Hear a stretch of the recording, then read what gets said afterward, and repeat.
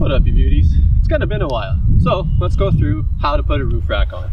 Today we're installing the Thule UpRide, which is one of the ones that honestly, when I was looking at them online, I couldn't resist.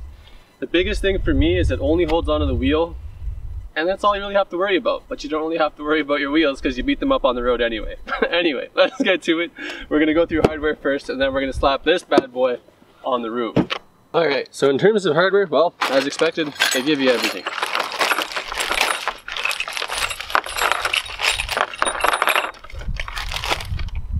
Okay, so simply put, for what we're doing today, I don't really need these pieces really at all, unfortunately. But the big one here is we've got our 3 levers, piece of rubber, and 3 of these guys, and 3 of these as well. That's really the concern. Now you'll notice that there's 2 that are stupid long in comparison to the other one, but the big thing there, this one belongs in the back, and these 2 are going to be going up to the front. I'm going to go through the track bars, really. That's what I've got on mine, so that's what we're going to focus on. So on this strap here, we've got a lovely piece of rubber to protect our wheel once it's on. So we're going to slide this guy on here, and that's all good. And then it ratchets just in here, nice and easy, ratchets and releases. Now the other one here that we're going to put on while we're over here is this guy right in here. Now this is the one where we want the short one here, and then you'll notice on these that they are slightly different as well.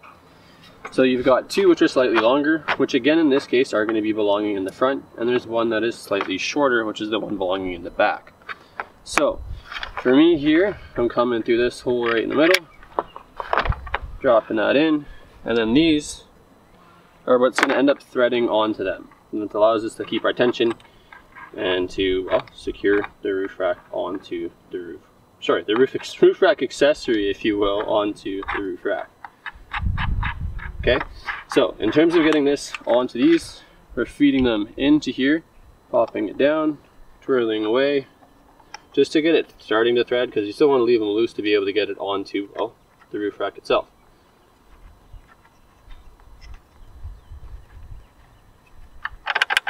So that's on there, and that's all good. Now we're going to move up to the front. Now we will notice that the front of this here is quite a bit more busy, but that's pretty easy. We just flip this out of our way, and we've got all the room in the world. So in terms of these guys, well, they're going right through here.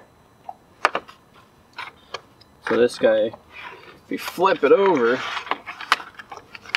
we're dropping this right into there, and this one right into here.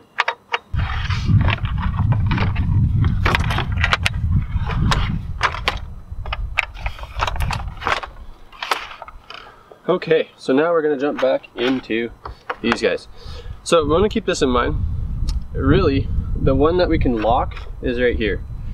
So the lock is going to end up going right into this little slot in here. So this one here is the one with the hole in it, which has the room for a lock.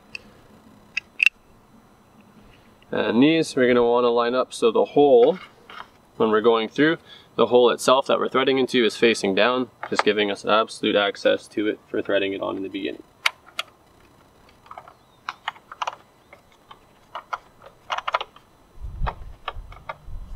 That one's on, no problem. Same thing for the other one here. And spin it to win it. So here we go, putting it on the roof. We're simply opening up our clamps here to let the hardware droop down, and I'm just going to flip around your camera angle so you can see this going in.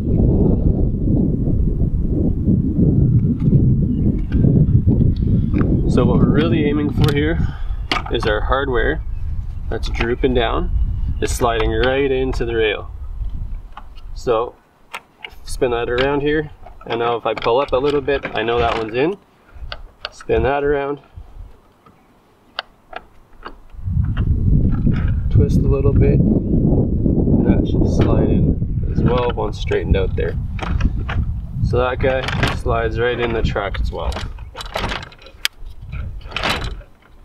Now we're going to jump to the back. So this is really where a bit of a pivot will come into play. So it doesn't have to be straight yet. It's not on the roof completely. So So this one's drooping down, and we're really, again, just aiming for our track. And now we're ready for tension. Just spinning him down, and you don't have to go crazy. Like, that was actually too much, and that's still too much. Still too much. It's too aggressive. So now let's get into putting a bike on it. First things first, this bar is gonna swing up. This is the one where you want to be checking this little window in here. You pull this tab out, slide this up, and you'll see values pop into place. Now with regards to what we're putting on here today, my single speed, the 28, 27.5, 26 is perfectly fine. Now that we've got that on there, we can put the bike on. So what we're really focusing on here is getting the front wheel just in place. The back wheel can sit on the roof rack or right beside the tray, doesn't really matter. Now that we've got the front wheel in place, we lift the back, come to the other side, or whichever side the strap is on for you. Put the strap through the wheel, lift it up, and we've got that somewhat aligned. Now, this one here is nice and easy.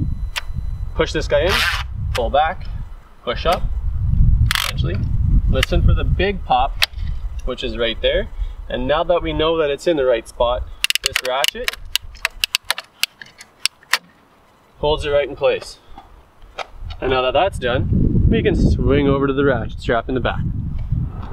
So for this ratchet strap here, situated right underneath the wheel, slides in sideways more or less. You can feed a lot of it through, then you only have to ratchet a little bit. But there it is. Well, that's that.